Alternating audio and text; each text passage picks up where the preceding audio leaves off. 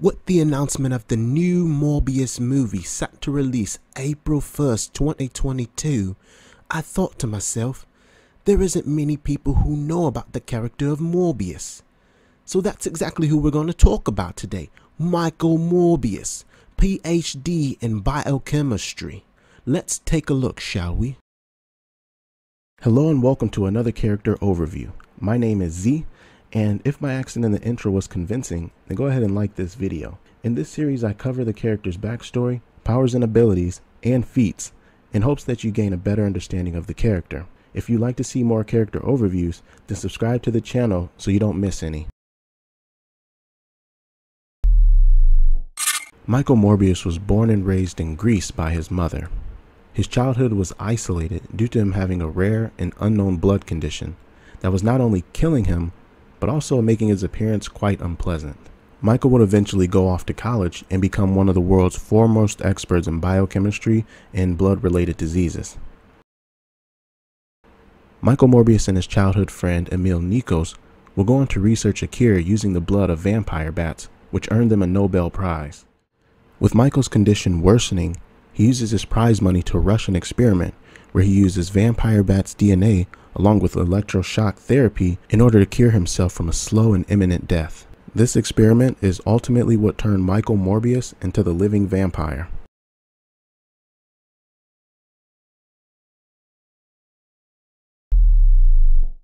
Morbius' first appearance was in Amazing Spider-Man issue number 101, published in 1971. In 1974, Morbius got his first solo story in Adventure into Fear issue number 20. Rise of the Midnight Suns, Morbius issue number 1 was the first ongoing solo title for the character, published in 1992. 2007 saw Morbius return in Legion of Monsters Morbius issue number 1. Morbius the Living Vampire issue number 1, published in 2013, retold the origin of the character. And in 2019, Morbius issue number 1 was released and ran for 5 issues.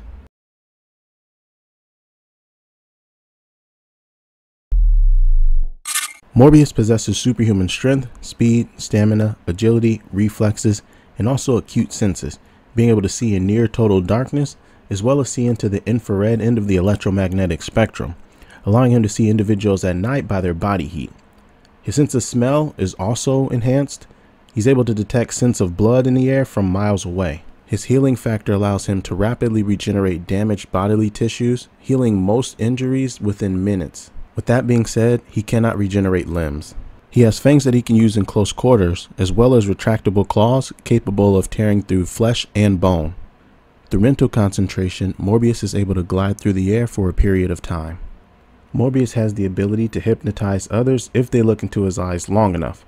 While under his control, Morbius typically has full control over individuals, and if an individual has sufficient willpower, they can resist and overcome it. He can create other living vampires like himself and have control over them. And while they do gain superhuman strength and speed, they do not get his healing factor, and when they die, their body turns to ash. Morbius is also virtually immortal, meaning he doesn't age.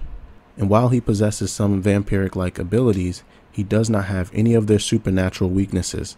So this includes crucifix, holy water, garlic, stakes, silver, and even sunlight. He also has genius level intellect, and although he hasn't had hand-to-hand combat training, his powers make him formidable against most opponents.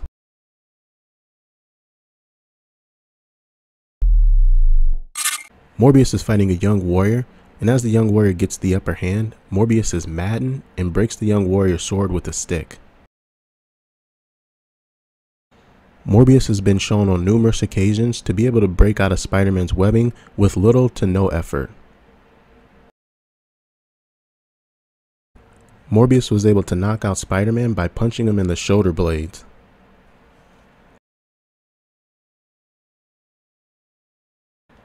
Morbius is fast enough to get past Spider-Man's spidey sense and sneak attack him. While in the crosshairs of a sniper, Morbius is fast enough to dodge the bullet and kill the sniper man. Morbius is fast enough to speed blitz several armed thugs before they could even react. Blade stabs Morbius through the heart with a knife, and this does nothing to slow Morbius down, and he just kicks Blade off of him like it didn't happen. Morbius has been riddled with bullets numerous times, and they do nothing to slow him down. He just gets back up and usually kills whoever it is who shot him. Here's a chart comparing Morbius to Spider-Man and Venom.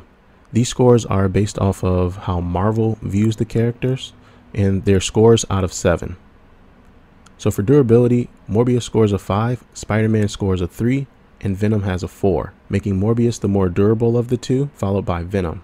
For energy, Morbius has 3, Spider-Man has 1, and Venom has 1. So the edge goes to Morbius as far as energy, and this is probably due to him having psionic gliding abilities and being able to hypnotize people by looking into their eyes.